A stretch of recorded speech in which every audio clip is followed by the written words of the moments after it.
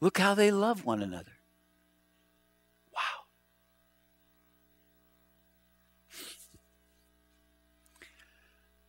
Everybody is somebody when Jesus is Lord.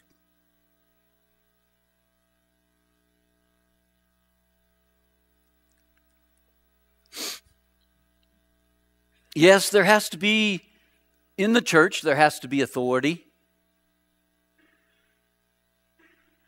There has to be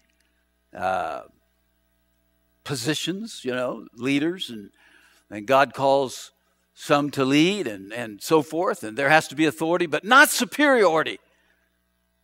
It doesn't mean that because somebody's in authority in the church that he is superior to somebody else. Not at all. Not at all.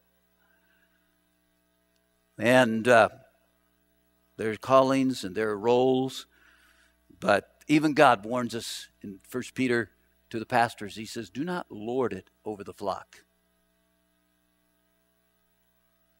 And so pastors are warned, and we are warned to accept and appreciate and affirm everybody. The ground at the foot of the cross is level. It is level. We are all equal in God's eyes.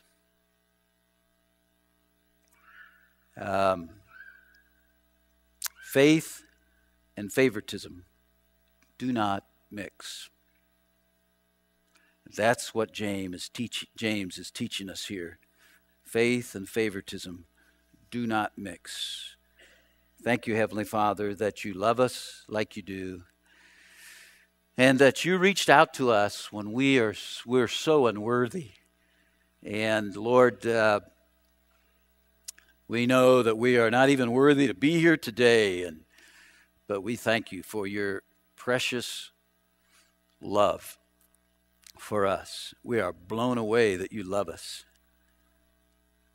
We just can't wrap our minds around that you love us.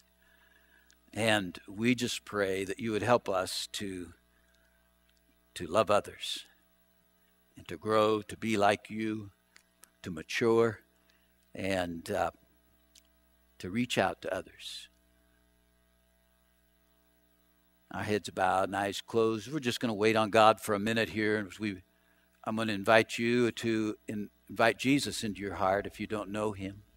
You have that wonderful opportunity to know your Savior, the Lord Jesus, who died on the cross for you, paid for your sins. And you can just invite him into your heart right where you sit.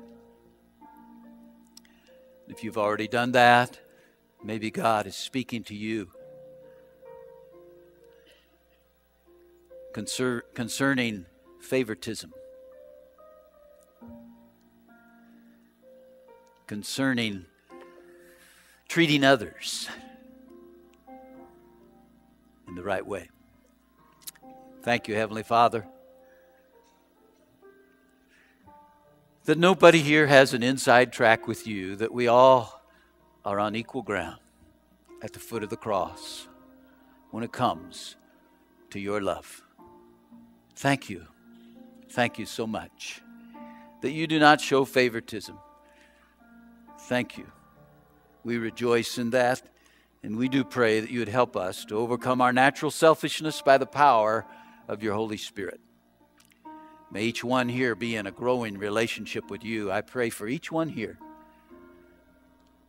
Lord, stir our hearts to grow and to be like you, and to make this place on this corner a place of refuge, a haven of love, acceptance, and appreciation, and an affirmation in a very dark and cruel, sinful world.